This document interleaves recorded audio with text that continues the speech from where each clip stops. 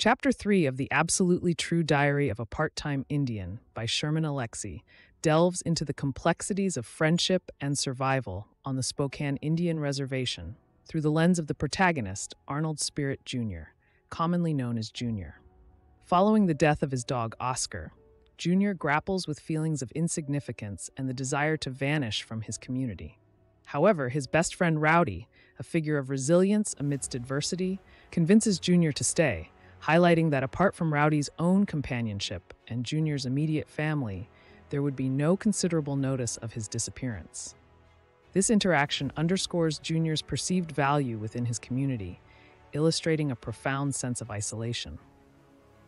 Rowdy, despite his tough exterior, harbors a chaotic home life dominated by an abusive, alcoholic father, leading him to seek refuge with Junior, whose home provides a stark contrast, absent of violence despite the presence of alcoholism.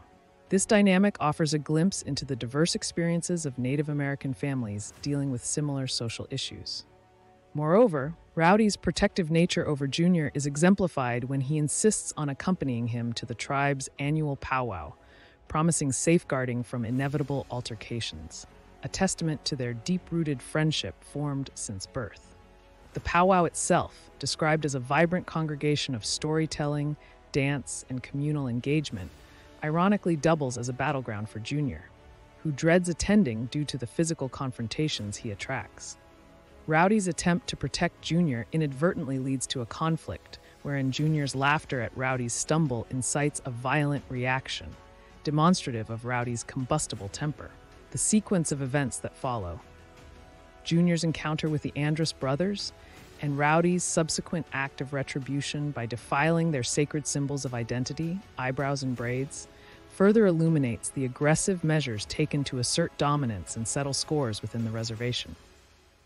Notwithstanding Rowdy's aggressive tendencies, his softer side is revealed through his affection for comic books, a shared interest that fortifies his bond with Junior.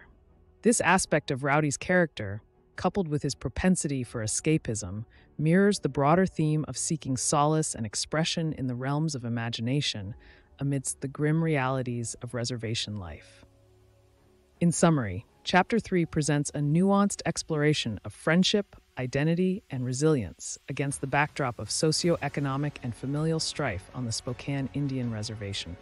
Junior and Rowdy's relationship, marked by loyalty, protection, and shared vulnerabilities, serves as a beacon of hope and understanding in their turbulent surroundings, ultimately shaping Junior's journey of self-discovery and survival.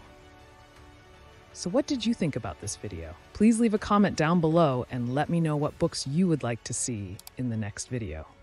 Signing off, this has been another Bookly Crash Course.